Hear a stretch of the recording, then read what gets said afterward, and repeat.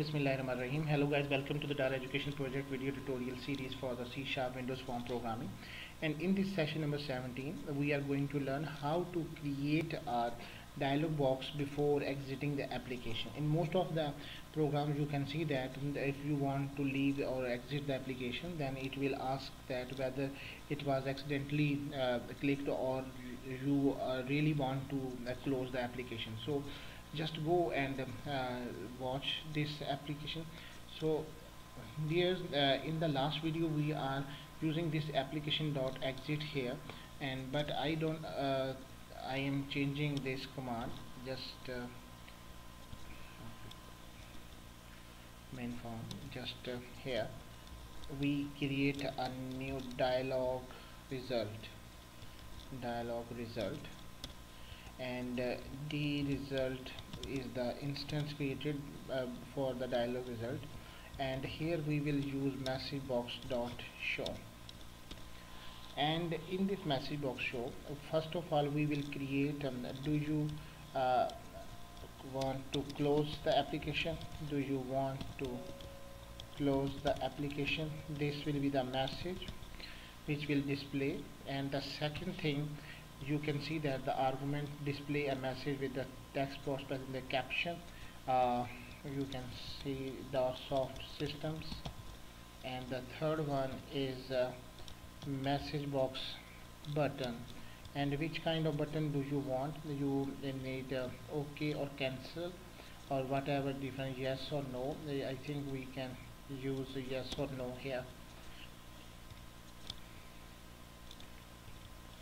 So the total thing is that a message box show will contain three arguments. One is the message, the second will be the caption of your program, and the third one is the button is here.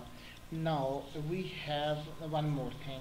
Now we will check that whether user click on which kind of button was that. Now we will select that the result if is equal to, and click on the message box dot button yes.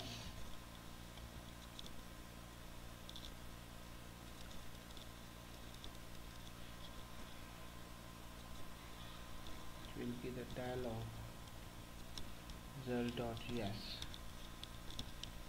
Then we will close this application, else we will do nothing and just cancel the application or whatever. Now just check this thing, that what will happen if we want to close this application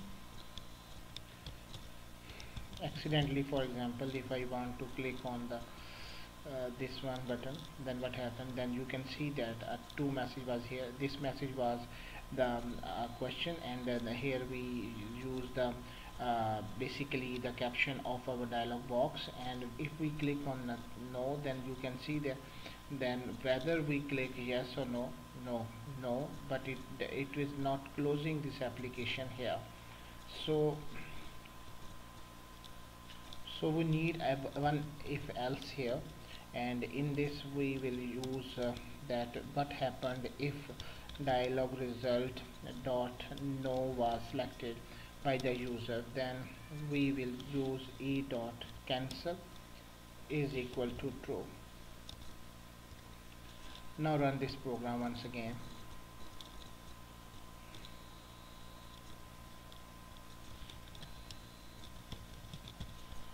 Okay, we log in it again.